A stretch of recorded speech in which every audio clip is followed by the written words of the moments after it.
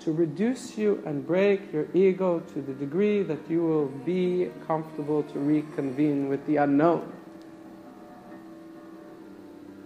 Because your mommy wants you to come home.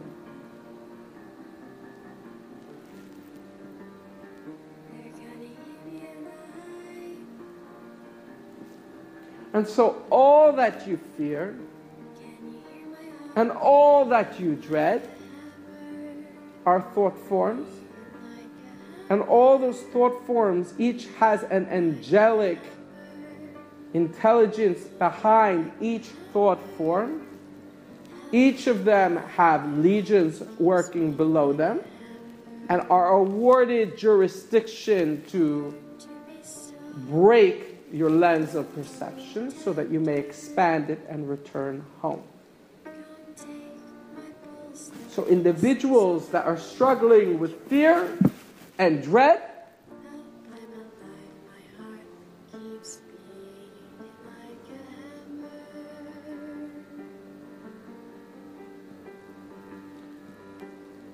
is it not that you feel fear and dread? You feel fear and dread because you have eliminated mother in creation.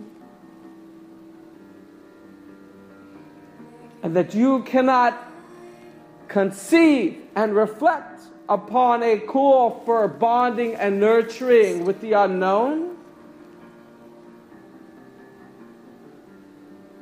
And so it is dark and fearsome.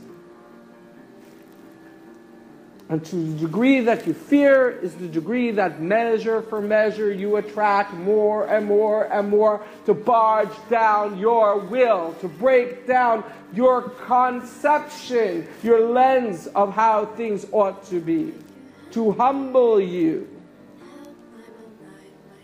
Because your lens does not include the fullness of the Creator.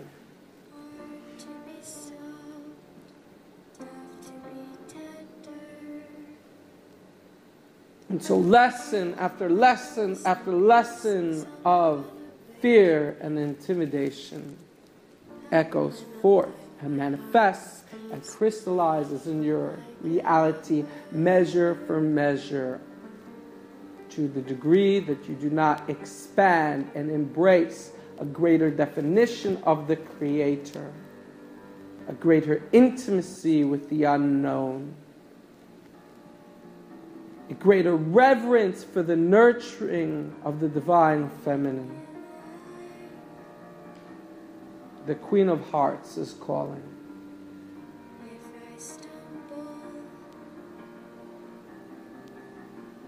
It asks you to set aside your declarations of potential and begin to deliver in the form of your heart's cadence for reunion.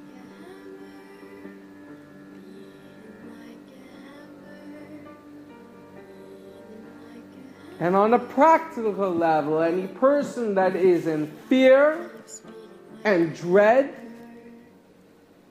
should the individual inverse it and confront the energy at source and say, I understand you've been delivered this mandate and jurisdiction to conquer me because I've ignored aspects of the mother in creation.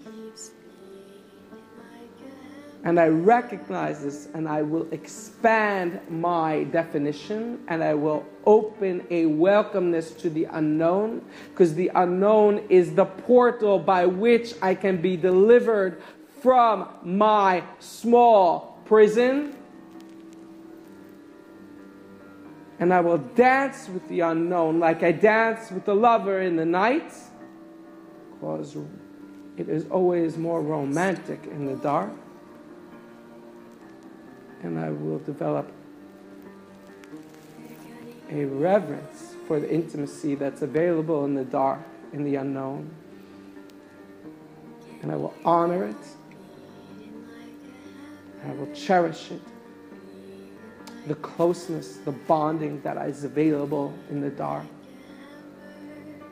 And to the degree that the individual approaches these episodes in this way, there will be no such episodes. And there will be no darkness. And it will be bright. And the Creator will be illuminated as carrying you step by step upon your journey.